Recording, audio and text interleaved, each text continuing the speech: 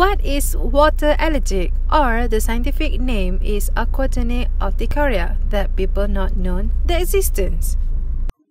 Aquagenic Urticaria is an extremely rare disease where this disease commonly affects women. It produces urticaria hives after the skin is contact with any form of water.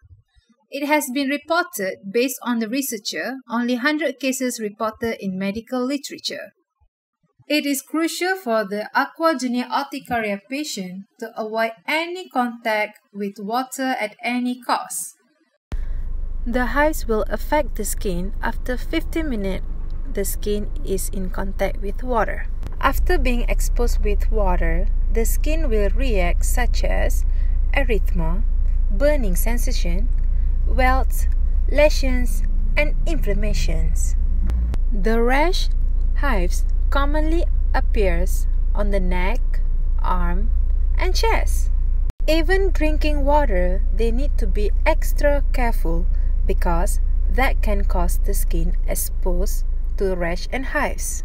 Some patients experience rash around the mouth, difficult swallowing, wheezing, and difficult breathing. The types of water sources that the aquagenic urticaria patient need to avoid, but because of that type of water is naturally produced, they can't avoid it, such as tears, sweat, rain, snow, and others. Lifestyle for aquagenic urticaria patient is completely different from normal people. They need to avoid sport activity that can produce sweat or water spot. For aquagenic urticaria patient, they can take shower like normal people, but they can only take shower for 50 minutes per day. The researchers are still working to discover the exact causes of aquagenic urticaria. Some speculate it's the chemical like chlorine. The patient may experience from this hive are due to release of histamine. Histamine means an immune system release histamine as a response to fight off the harmful substance. There are no specific treatment for aquagenic urticaria. Unfortunately, there are no known cause for aquagenic. There are no cure for aquagenic urticaria. However, there are treatment options available to alleviate the symptoms.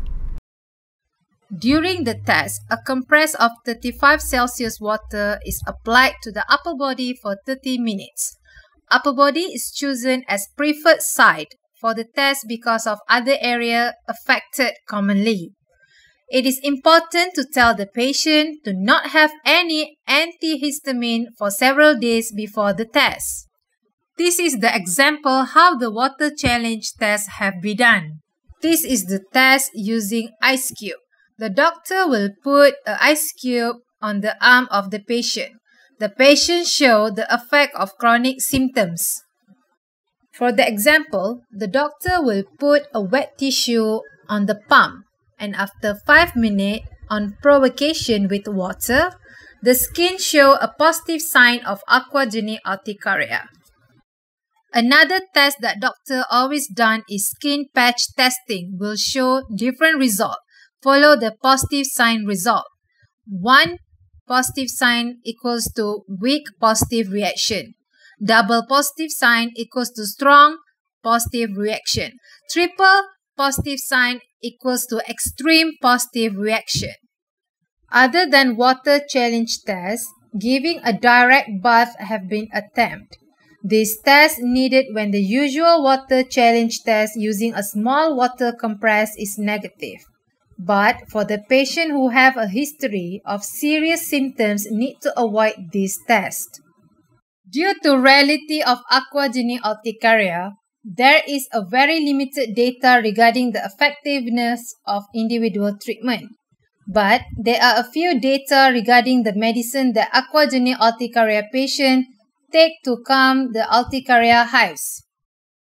Antihistamine typically used a first-line medical for all the urticaria hives. Cream or other topical agent for urticaria serve a barrier between water and skin to prevent water penetration into the skin. Epipen only used as emergency alternative for severe allergic reaction. Also increases blood pressure to reduce swelling and hives. There are instructions on how to use the EpiPen on the cover of EpiPen bottle so that the patient know how to use it. That's all the information and awareness of Aquagenic Urticaria. Thank you.